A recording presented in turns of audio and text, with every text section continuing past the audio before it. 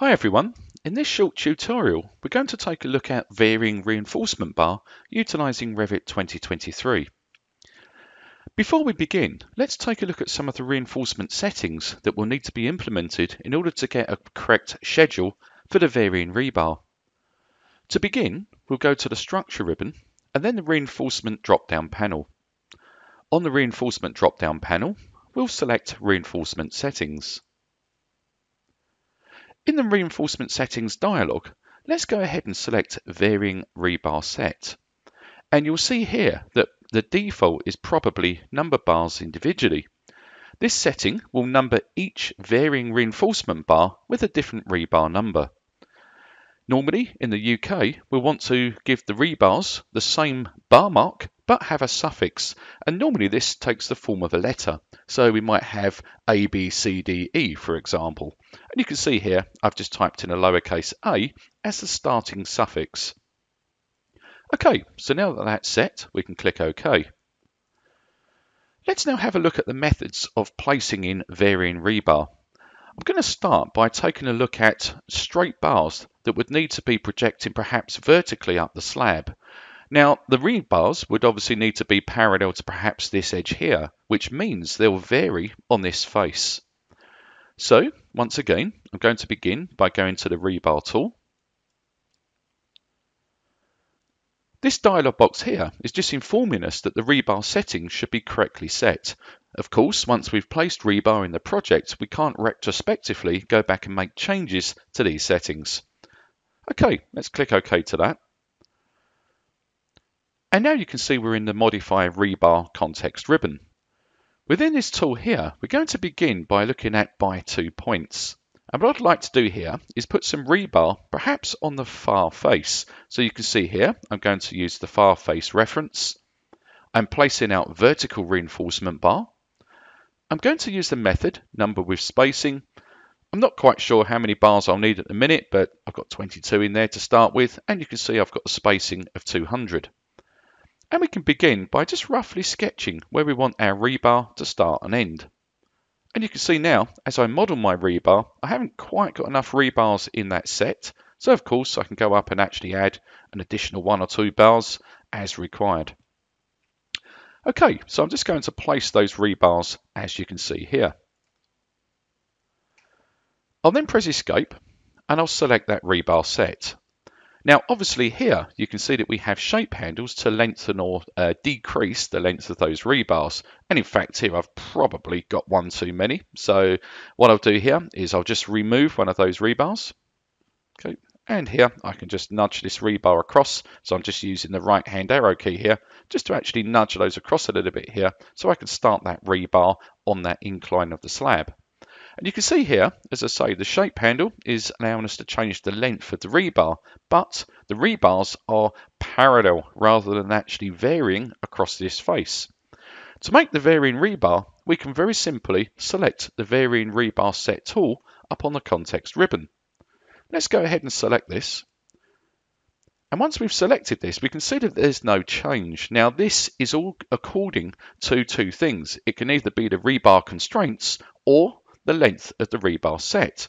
So now I'm going to go back to the shape handle here and I'm going to adjust that rebar shape length. And you can now see that that rebar is clearly varying. Of course, as I bring that closer to the cover there, you can see it still remains to be varying, but if I put it past that, then you can see eventually that will actually give us then a parallel rebar set. Okay. Another thing that might happen, if we pull this back up to where we want it to be, somewhere there. If I start to actually change the length of the rebar along this bottom face here, you'll see eventually that rebar will simply become skewed. And you can see here again, we've got not the intended result. So I'll be showing you how to deal with that with rebar constraints.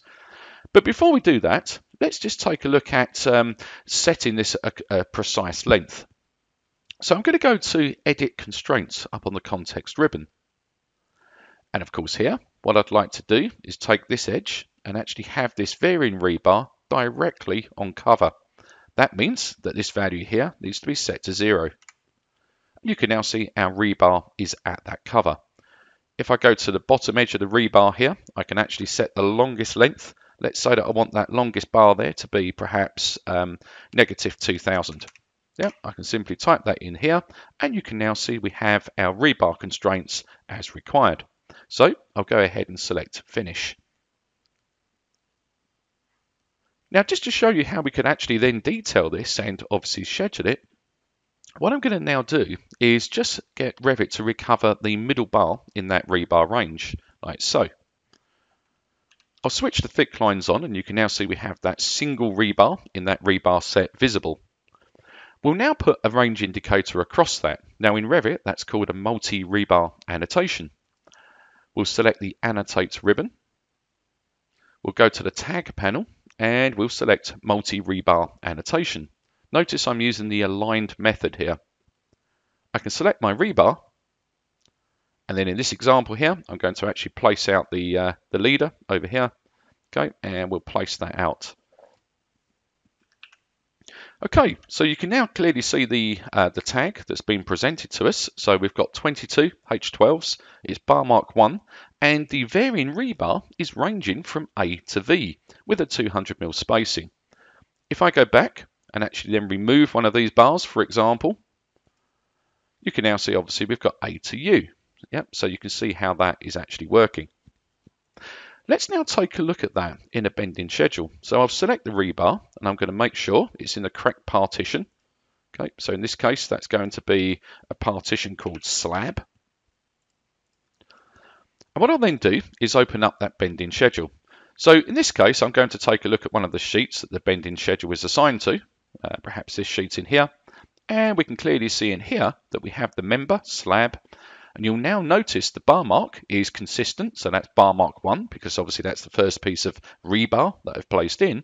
But you can then see the suffix is ranging with those letters that we set up earlier on, from A to V. And of course, everything else about the schedule is correct. Obviously, you can see the A leg of that rebar then changing, and of course, the length of each bar. Okay, and obviously down here, we now have a total weight of all of those rebars. Okay, so that's obviously quite useful. Let's go back and have a look at that in 3D now. So we're going to our 3D working view over here. And of course, now you can see all of those rebars displayed here. And of course, don't forget in 2023, we can just go from medium, for example, there, which shows us just a single line for the rebar, or fine. So that's a lot easier than it was in older releases. What I'd like to do now is just show you how we would actually deal with a U-bar. Now, of course, the U-bar that's going to connect the two layers of rebar together on this slab here doesn't want to be parallel to this face here. It wants to obviously be aligned to these bars I've put in. So let's see how we would actually go about placing one of those U-bars in. So I'm going to begin here just by going back and actually showing all those bars in the set. So we'll go back and do that just temporarily. Okay. What I'll do in this case is I'll just delete that varying range rebar in there. And we'll create a section here where our first U-bar is going to want to be created. Now, of course, we could actually place out the U-bar in plan as well. We don't have to do it in section, but it's just a little bit easier for us if we do it like this. So let's select the slab. We'll go to the Rebar Tool. In this example here, we're going to use the Sketch option. We'll select the slab. And now I can actually sketch in my reinforcement bar. So, of course, I'm going to keep this to cover, like so. That rebar's now been drawn, so we'll now actually use the Finish Edit mode to actually place that rebar down. Obviously, we can fine-tune it because I've just sketched the A and C legs. They're not at any precise distance. So in this case here, I'm going to set both of those to 600, like so. And now we'll actually go back and look at that level 1 plane. Okay, now of course, even in Revit 2023, we still have to make this rebar unobscured. So in our level 1 plane, we'll view unobscured like so. And you can now see that rebar has been presented to us. Now, this is the one that I obviously want to now vary. Okay, so let's now begin by actually selecting that rebar. First thing we can do is go ahead and set up our layout. So we want number with spacing, and we said the spacing was 200. And I think we ended up with perhaps it was 21 bars, I believe, across there. Or in this case, actually 22, of course, wasn't it? Okay, so there's our bar. Now, obviously we can see this isn't correct. So I'm going to go ahead and select the varying rebar up here. And again, we can see that there's not any sort of real change here. But once again, what we'll better do is actually use the rebar constraints to help us out here. So we'll click on rebar constraint. I'm going to select this edge of the U-bars and then this inclined edge on the cover. Straight away now, you can see that that varying range rebar is now placed in. But notice what's happened. Each U-bar is exactly the same size. Okay, so they're not different sizes, they are just skewed. So even if we're using varying range rebar, we can actually then generate that skewed rebar range. So I'll go ahead and select finish there. Let's select the rebars again. And again, I'll assign this to the correct partition. So that was slab. And I'll go ahead and take a look at my bending schedule again. And of course, you can now see that on the bending schedule, we have bar mark 2, but notice I've got 22 of them. So obviously here, we can schedule out that skewed rebar range. It's the same U-bar, okay? So it's got exactly the same dimensions, but it's just skewed, okay? So there we are. So you can now see two use cases for varying range rebar. So we can use it to actually get varying length rebar, as you could see in the first example, or to generate skewed rebar ranges. Okay, hope you found that useful and speak to you soon.